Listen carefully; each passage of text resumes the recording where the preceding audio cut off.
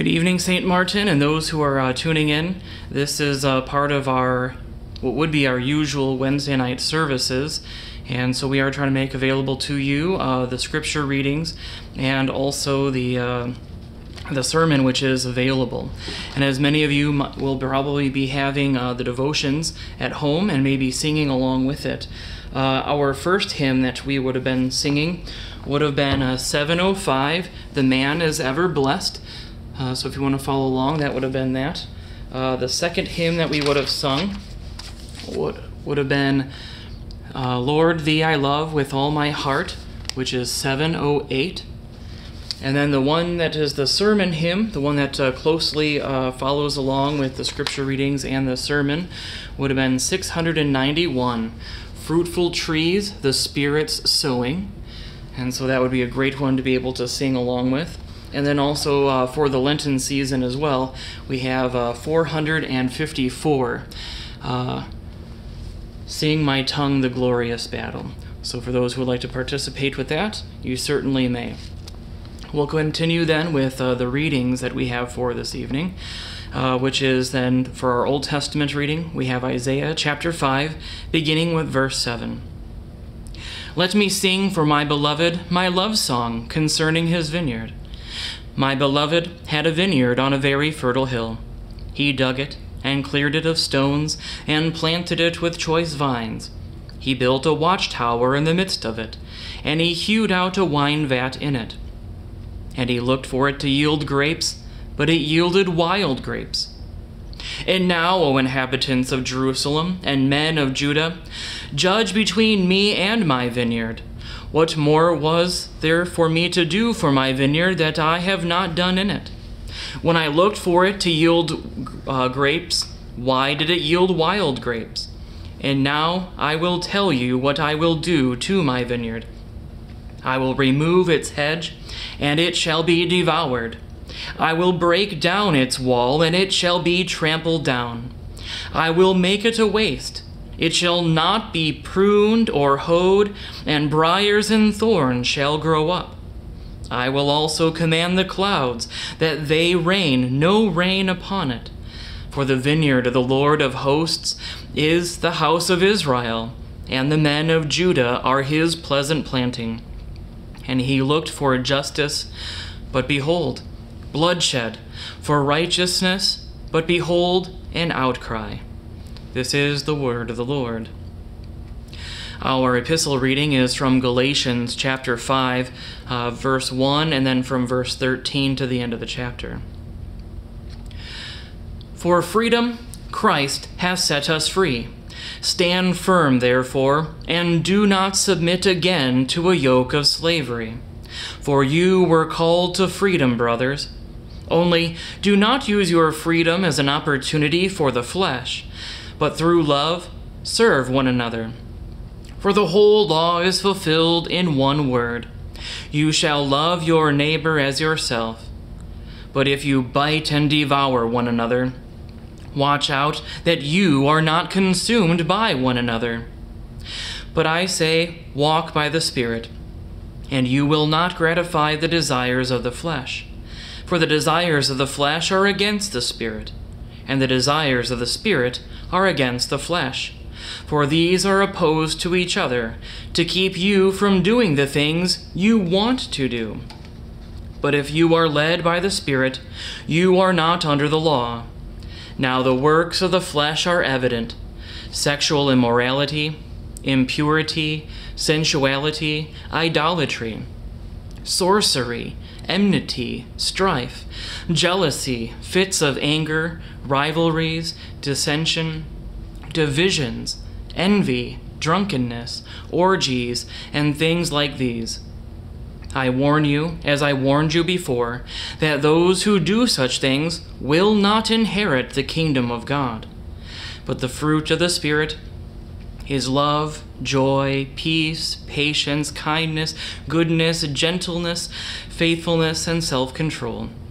Against such things there is no law. And those who belong to Christ Jesus have crucified the flesh with its passions and desires. If we live by the Spirit, let us also keep in step with the Spirit. This is the word of the Lord. And our gospel reading, which is also the main basis for the sermon text, is from Matthew chapter 7, beginning with verse 15. Beware of false prophets, who come to you in sheep's clothing, but inwardly are ravenous wolves. You will recognize them by their fruits. Are grapes gathered from thorn bushes, or figs from thistles? So every healthy tree bears good fruit, but the diseased tree bears bad fruit. A healthy tree cannot bear bad fruit, nor can a diseased tree bear good fruit. Every tree that does not bear good fruit is cut down and thrown into the fire. Thus, you will recognize them by their fruits. This is the gospel of the Lord. As we move on to the sermon, let us go ahead and pray. Let the words of my mouth and the meditation of my heart be acceptable in your sight, O Lord, my rock and my redeemer. Grace, mercy, and peace be to you from God our Father and our Lord and Savior Jesus Christ. Amen. As we continue living among the Bible's trees, tonight we consider two trees, unspecific according to their species, but very specific according to their essence, the very core of what is their substance. We consider the very whatness of the tree by the fruit that it bears. It is not as though that we're talking about apples or oranges, figs, or even grapes. Just don't go bananas and thinking about every fruit that you might see at the grocer's. We're looking at the nature of the fruit, that intrinsic quality that we would meet God's standards of acceptability. That very whatness that reveals the nature of a person's soul. So let us consider the good trees bearing good fruit and the bad trees bearing bad fruit. That we would realize that though we are by nature bad trees bearing bad fruit, God changes us into good trees bearing good fruit. Now, as we consider the goodness or the badness, we can sometimes be at a disadvantage to judge. Just as you may go to the store or go into your garden to pick some fruit, knowing what is good can also be a little bit tricky. Whether you're evaluating the fruit by its color, the shape, the plumpness, or even the sound when you give it a thump. Is it firm or is it soft? And sometimes that criteria can be a little misleading. A bright red strawberry can be hard and bitter, or a yellow banana could be hard and starchy, or even bruised and mushy, or even have little seedlings beginning to sprout inside of it. And just how many black spots can you have on the outside of that banana before it's gone a little bit beyond what we would consider good? And I think the most tricky of things to be able to determine whether it is or isn't good are avocados. Just how much green can you have? Or the same goes for how much dark is too dark. Is it soft because it's good or because it was squeezed a few too many times? And then you go to cut it open and pull out the pit and it just doesn't even budge.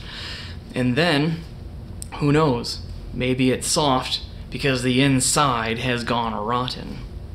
With so many different criterion, how do you know? Whose criteria is right when your mom says one thing and maybe the farmer, the grocer, the chef, or even your friend all say something different from each other? From whom do you learn the truth?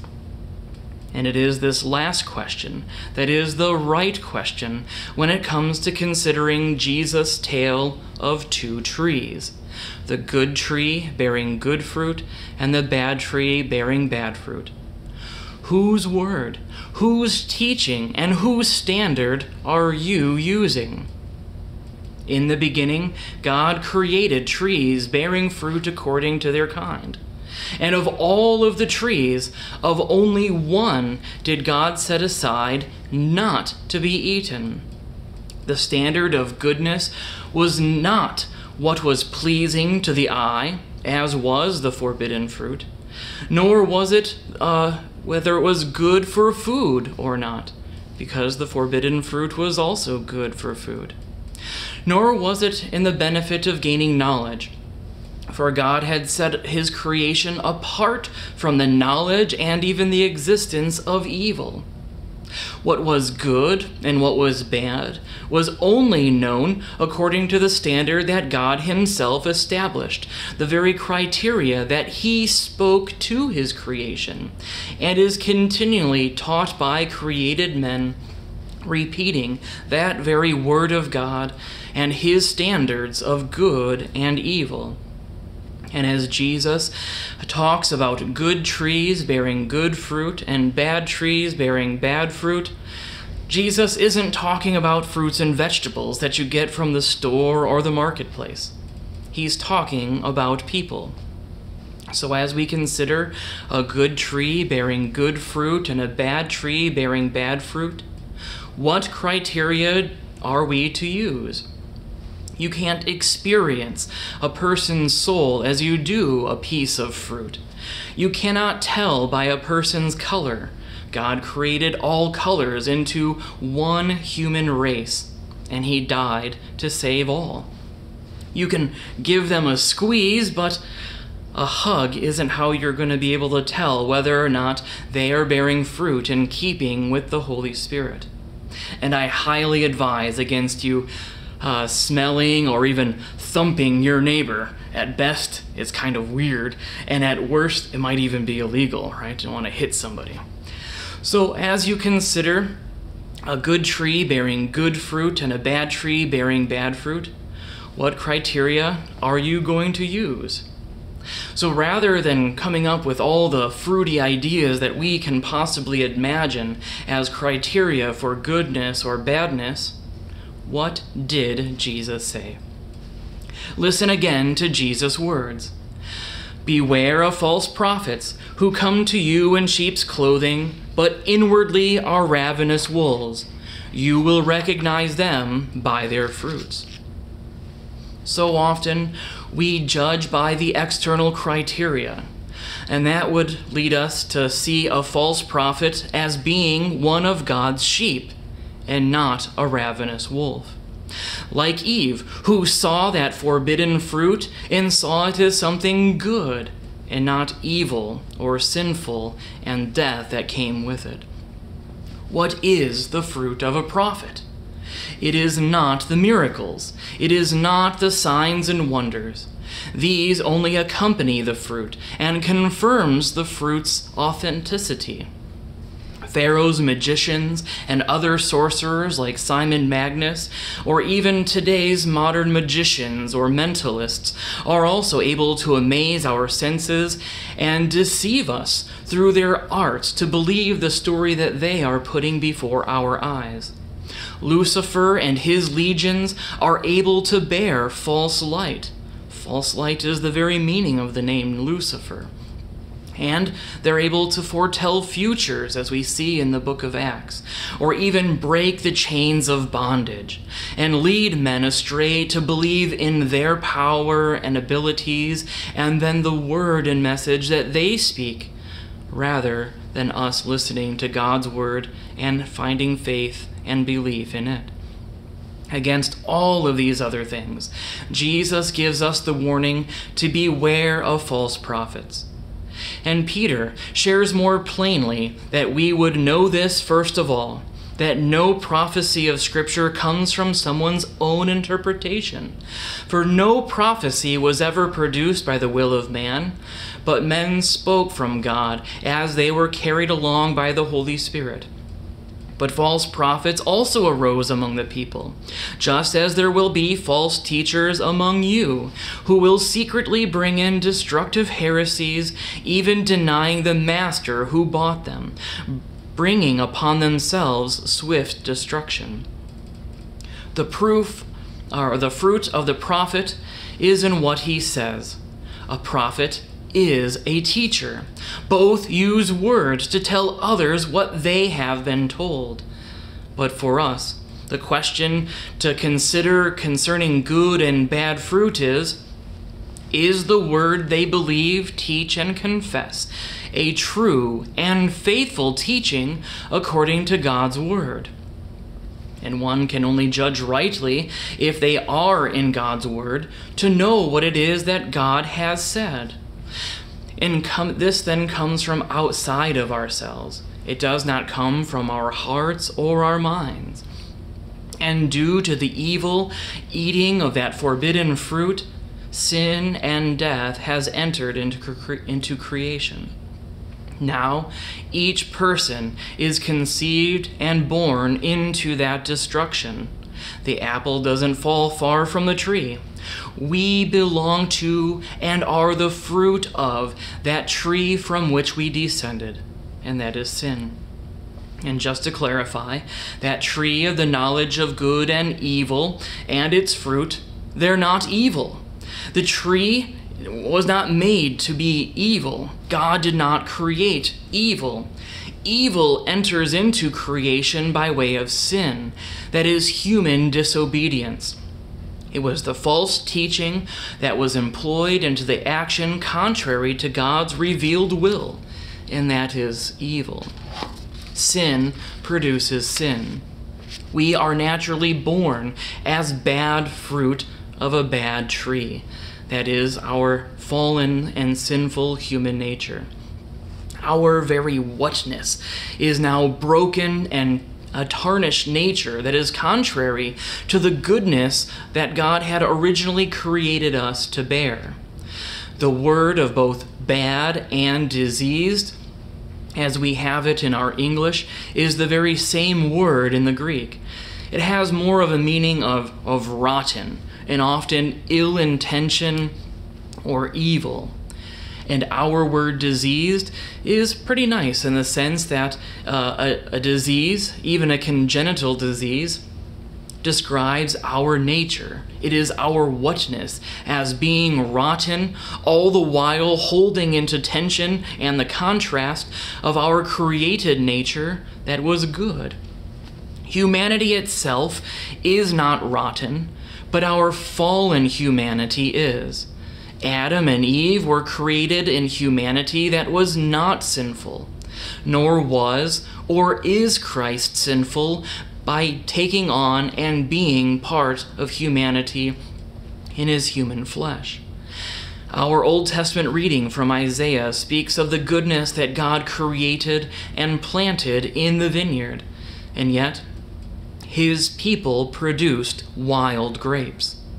That word wild in the Greek scrolls is the very same word that Jesus used to describe the diseased tree and the bad fruit.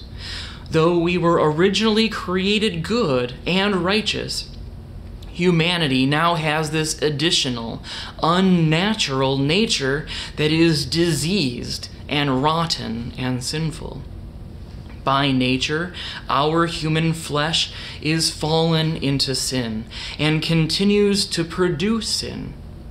Jesus teaches us, "But what comes out of the mouth proceeds from the heart, and this defiles a person. For out of the heart come evil thoughts, murder, adultery, sexual immorality, theft, false witness, slander." And in our epistle reading, Paul tells us that now the works of the flesh are evident: sexual immorality, impurity, sensuality, idolatry, sorcery, enmity, strife, jealousy, fits of anger, rivalries, dissensions, divisions, that is heresies actually, envy, drunkenness, orgies, and things like these. I warn you, as I warned you before, that those who do such things will not inherit the kingdom of God. And among the list that Paul has, he highlights divisions. And as I said, that is the word heresies. And we had also heard that earlier when I had quoted 2 Peter chapter 2, verse 1, which is, But false prophets also arose among the people, just as there will be false teachers among you, who will secretly bring in destructive heresies, even denying the master who bought them, bringing upon themselves swift destruction. A tree's goodness or badness is known according to the standard of its fruit, that is, its teaching being the very same as God's teaching. And another word for teaching is doctrine. God's doctrine must be our doctrine. Otherwise, we fall into the sin of false doctrine, which is heresy. False teaching is the root that produces the actions of sexual immorality, impurity, sensuality, idolatry, sorcery, enmity, strife, jealousy, fits of anger, rivalries, dissension, heresies, envy, drunkenness, orgies, and things like these. And so it should be really no surprise that we do see these things among Christians and even whole church bodies, calling evil good and good evil, even though this is not proper according to the true church. Paul even dealt with these issues at Corinth, saying in 1 Corinthians 11, "But in the following instructions I do not commend you, because when you come together, it is not for the better, but for the worse. For in the first place, when you come together as a church, I hear that there are divisions among you. And I believe it in part, for there must be factions, that is, heresies, among you, in order that those who are genuine among you may be recognized. When you come together, it is not the Lord's Supper that you eat." The church stands and falls on doctrine. Allowing false doctrine amid the church is like welcoming COVID into your family. The harm that it causes is so great. It disrupts the unity of coming together as a people of God. Unfortunately, we tend to be more tolerant and accepting of heresies than we see, or the heresies that we do see, than over our zealousness against the germs that we cannot see and may not even be there at all. If only we had the very same compassion for those afflicted with coronavirus and the faithful vigilance to stand up against heresies and to teach rightly even to those who pronounce false doctrine, that we would then be recognized as genuine. How does the Bible say that we are to interact with false teachers, those who are persisting in doctrine? Well, let's see. From Titus chapter 3. "As for a person who stirs up division, that is heresies, after warning him once and then twice, have nothing more to do with him, knowing that such a person is warped and sinful, and he is self-condemned." In short, we follow Matthew 18. And if John the Baptizer said then, "Even now the axe is laid to the root of the trees, every tree therefore that does not bear good fruit is cut down and thrown into the fire," how much more ought we to hear the truth and respond in faith in these latter days? You cannot have a good and faithful life with false teachings. Good teaching, however, can begin the renewal of life, leading to a fruitful life. For good teaching is none other than that life-giving Word of God now come to the hearer and producing a life lived in the very Word of God made flesh. Jesus said, "I am the vine, you are the branches. Whoever abides in me and I in him, he it is that bears much fruit. For apart from me, you can do nothing." Our loving Creator looks upon that vineyard of His creation and the bad fruit that it is producing, and He provided new life amid destruction. He takes us, the bad branches bearing bad fruit, and He cuts us down from that bad tree, and He severs us from sin and death, And this can sometimes be painful and hurt our pride. But then he inserts us into his pierced side that flowed with blood and water, and he grafts us into the very tree of the cross, baptizing us and forgiving us of our rotten fruit. The evil shall be destroyed and consumed in the fires of hell. But for those whom he transplants into the tomb of Jesus, we arise by faith into a new life in Jesus the vine. Have you ever seen a branch that has been grafted into another tree? If not, Google it or look it up on YouTube. You can see how this new life has amazing effects, say of a cucumber being grafted with a watermelon vine, or look up the tree of 40 fruit. As wonderful as the science of horticulture can be, Jesus grafts us and grafts you into himself. And there he adopts you as his own baptized child. And there he supplies you with everything that you need, taking away from you and into himself every bad and evil and sin and disease and rottenness, that he then is able to then give to you the very works that he bears through you, through the fruit that is the fruit of the Spirit. He gives to you love, joy, peace, patience, kindness, goodness, gentleness, faithfulness, and self-control. And against such things there is no law. Considering the good trees bearing good fruit and the bad trees bearing bad fruit, we realize that though we are by nature bad trees bearing bad fruit, God changes us into good trees bearing good fruit. Amen. Let us pray.